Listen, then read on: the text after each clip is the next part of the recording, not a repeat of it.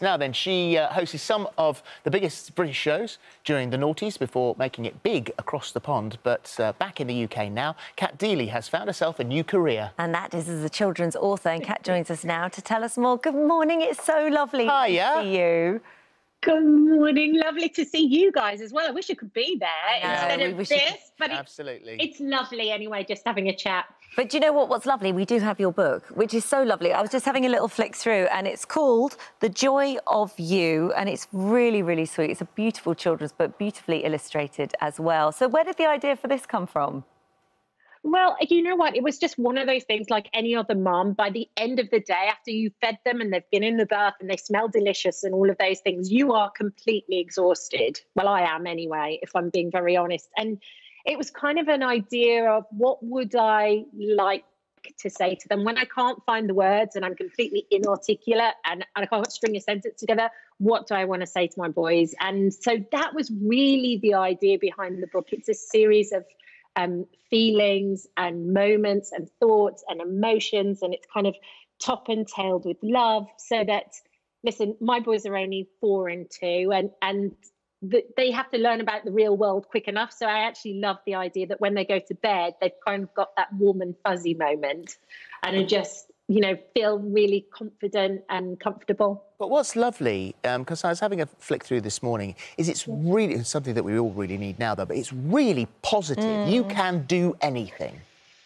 Yeah, I mean, it is, and I think we all need to remember that a little bit. You know, I think it's good to feel about 7 3/4 sometimes and to try new things. My thing is always like, what if Stevie Wonder had never played the piano, or Tiger Woods had never picked up a golf club, or Picasso had never picked up a paintbrush? And I think we're never too old to try new things. And sometimes the things that scare us a little bit are quite good to try too.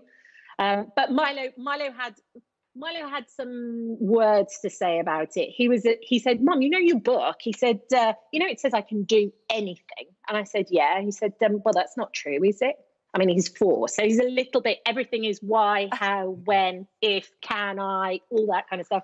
He said, "Well, it's not true. I mean, I want to take a koala home from the zoo and have it here as a pet." And I went, "No, Milo, no, then what do you say? Do that. You actually can't do that." I said, but my brain started going and going. And I was like, you know what, though? If you go to school and you work really hard at school and you study science, you can maybe study biology, then you could go on and become a zoologist and you could look after every koala in the zoo. Or you could even travel all the way to the other side of the world to Australia and you could work in a sanctuary and you could look after koalas that were poorly or they didn't have a mum and dad. And I just carried on talking and he kind of looked at me and went, well, all right, Mum. I think that was good. I think it's a reasonable digging yourself out of a hole. Personally, I think that's quite good. What they probably won't have much of a handle on. I mean, they know that mum's on the telly, but just how massive. I mean, for all of us, Saturday mornings were. How much fun Saturday mornings were.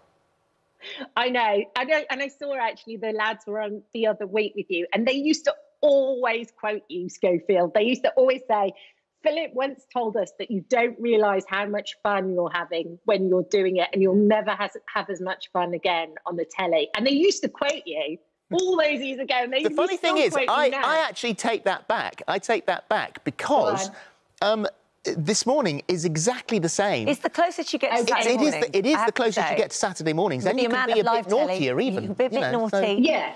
You never know what's coming up. You two always misbehave together. Like the pair of you, it's infectious. It's so nice. So you've had a reunion. You have had quite an emotional reunion.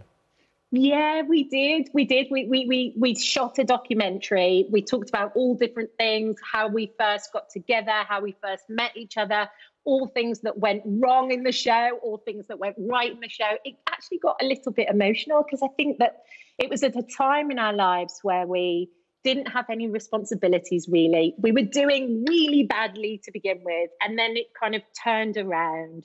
We found our feet, we found the chemistry between us, and we were just really enjoying it. Well, that first moment, I think they did something called a chemistry test back then, where they got the three of you together. We played a little clip earlier of the first time, and the studio wasn't available. They hadn't put the set in first. So where did you have to go? You came to the This Morning studio and borrowed our set for a bit. So this must be, well, what did we say, 22 years ago? 22 years ago. 1998? 1998. So this is the three of you and your original screen test. Oh, sweet! That's lovely! A fresh and funky show. But you know what the weirdest thing is? They were talking about showing it. And I said to Dec, I was like, I don't remember anything about it at all. Like, which is really, I just remembered that we were on your set and that was it. And so then when they showed it, I was like, I'm actually okay, because you always check out the barnet and what you're wearing. And I'm like, I'm okay. I'm having an All Saints moment. I'm okay. And then Ant had got his fringe, and then Declan had got that big collar. And yeah, you were doing all right, actually. So yeah, but I'm very brummy. I'm very brummy at the time. How come you're back here? Because we all saw you live the dream. You went with Paddy, the kids, and you're off in America. Hit it big time in the States. How come you came back? It was really what we were going to do, was we were going to flip everything around. This is, of course, pre the situation that we currently have in the world, the craziness. So we were just going to flip it around, and we were going to be based here. The kids could see all their grandparents all the time. That, you know, they want to know them, and the grandparents are great with them too. So we wanted to do that, and we wanted Milo to go to school here. So what I was going to do was then go back and do bits of filming if I needed to. And then during the summer holiday, the dance show was on, and so they could come back and we could go and have an adventure and do Disneyland and all that kind of stuff.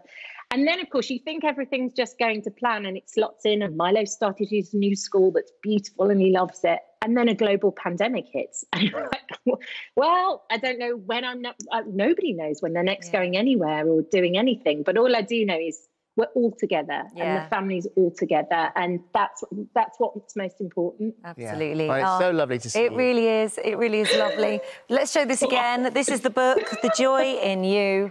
And it's absolutely gorgeous. Thank you so much. Thanks, Cat. Lovely Bye, Cat. to see Take you care. guys. And you too. Bye now.